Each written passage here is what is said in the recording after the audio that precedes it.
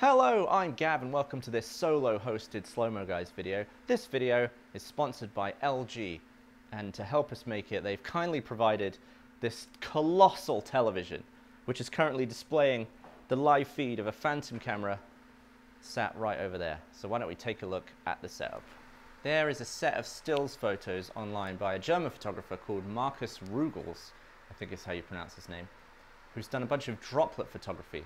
So as the droplet falls into the water and then rises back up and separates from its column, he'll take a picture and it will refract an image through the droplet behind. So he's done the Earth and other planets, and we're going to basically replicate that but have a video element so you can actually see it in motion and hopefully see the separation of the droplet, and it'll just look like the planet Earth as a little globe in a tiny droplet of water. Now, in order to make this work, we need to flip the world upside down. And that is because the droplet of water will be flipping the image. So all of the information down here will be seen in the top of the droplet, and all the information from up here will be seen in the bottom. Kind of like how your eyeballs work. Now, I didn't actually have a big map of the Earth like this, so I printed one out on like 15 pieces of paper, cut them out and stuck them to this board. It looks pretty terrible, but hopefully because it will all be seen through a droplet about here, you won't be able to notice how shoddy my map is. We'll start at 12,500 frames a second on the V2640, which means we need a lot of light. Let me stop you down there. And this could take many, many attempts.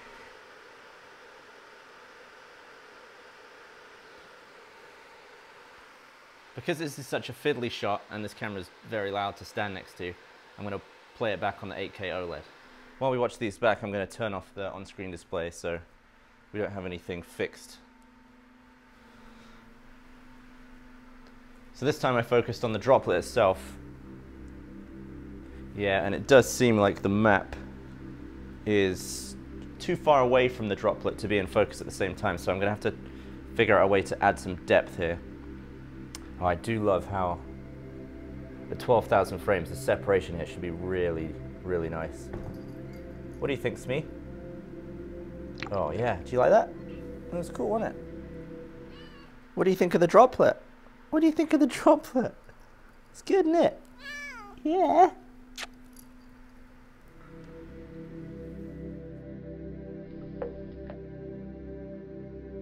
So this is the opposite. The map is in focus, but the actual definition of the droplet is very blurry.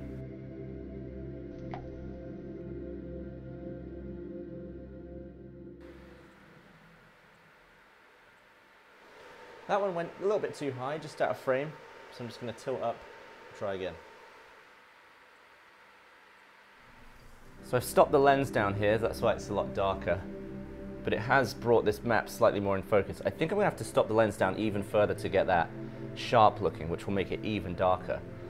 But this is currently at 12,000 frames a second, and I think it might be slower than we need. God, I love the way it stacks them like that. So we could probably get away with dropping it to 6,000 frames a second and stopping the lens down even more. Reset the old syringe here.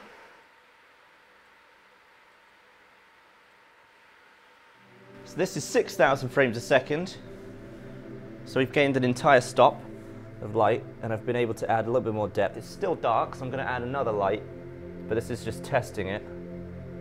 Yeah, so now the actual droplet itself is showing sharpness as well as the map.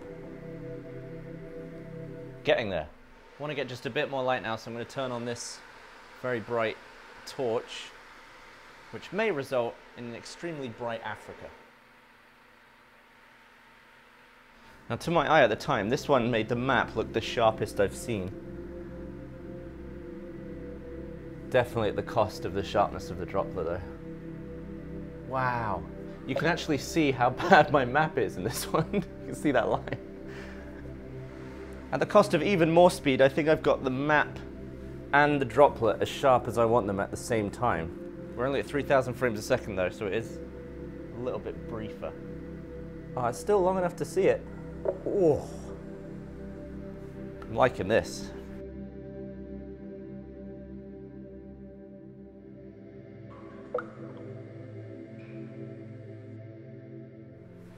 I really enjoy videos like this, just experimental ones where you can just change one variable each time. Currently, the only light is on the map, and I'm wondering whether to get this to appear a little bit more spherical and 3D, I should actually shine some light to give little highlights on the edges of the droplet. So maybe hitting the droplet with some light at some point might be worth doing. So now I've taken the light that was blasting the top of Africa and I've shined it directly on the droplet. So we now have these glistening parts. It looks more like a marble. Wow. I'm not sure if that's what we want, but it's definitely a different look. Not a huge fan of all these glares it's putting in. I think for the next shot I'm going to get off this macro lens and just pull back slightly, maybe get a shot of the glass, a bit of a wider shot, and the map a little bit more in focus. So this will now allow me just to be a little bit further back, see the whole fall of the droplet, see the crown, see the column, the separation of the droplet, and also the entire glass and the map at the same time.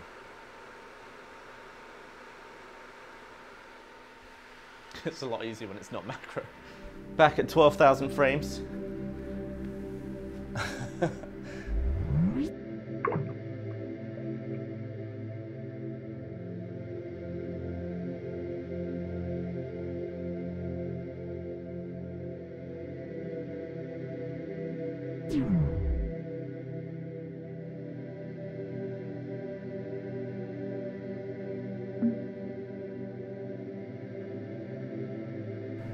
Yeah, I feel like 12,000 is actually pretty perfect for this. It's incredibly leisurely. Like, it's not too slow, but you really do see everything that's happening there. And this shot has a lot more context than the super duper macro stuff. So far, there's still, in every shot, there's been sort of like a black border around the whole thing. And I think that's mainly because my light is so close to the map, it's leaving very dark areas, which I kind of need the light to be that close, otherwise it's not intense enough. It's actually a glaring error in this shot. The light that's lighting me over there is not a high-speed light, it's too low power, so it's flickering because of the AC current. And you can see it in the reflection there. That's high-speed 101, really. I ballsed it up. Next up, I'm going to take this lens off and the mount off as well, so it accepts a PL lens, one of these cinema lenses. This is a 200mm, so I'm going to put this on, move the camera really far back to its minimum focus, and what that should do is bring the background and the droplet closer together in the shot.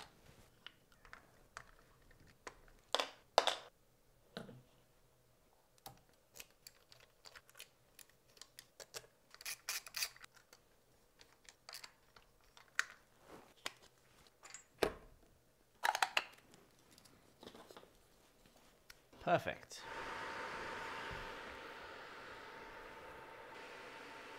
Oh. Never in my life had a monitor this big. Just going to top up the water a little bit.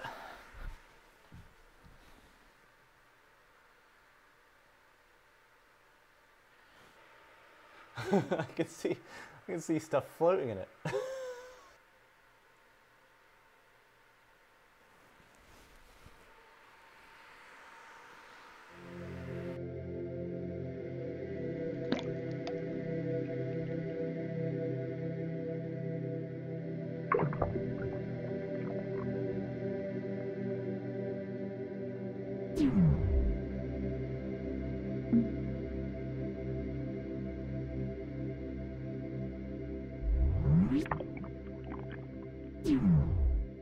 So now I'd love to tell you a little bit about this TV. This is the world's first LG Signature 8K OLED TV. It's 88 inches diagonally, which that's bigger than my wingspan. I don't think you'll ever get old that they used a screenshot from one of our videos as the YouTube sign-in page on Android TVs. I literally just pressed YouTube and that popped up. To put the resolution of 8K into perspective, if this was an HD TV, it would be 1920 by 1080 pixels, which is about 2 megapixels. And if it was UHD, it would be 3840 by 2160, which is about 8 megapixels. This TV is 7680 by 4320, which is about 33 megapixels. Every frame is 33 megapixels. Just for a laugh, I've connected a PC to it, and I've set the resolution to 7680 by 4320, and it currently has scaling of 300%, which makes everything look normal sized. I'm just going to set it to 100% because then everything will be pixel for pixel at 8K resolution, which, well, that should be comical, to be honest.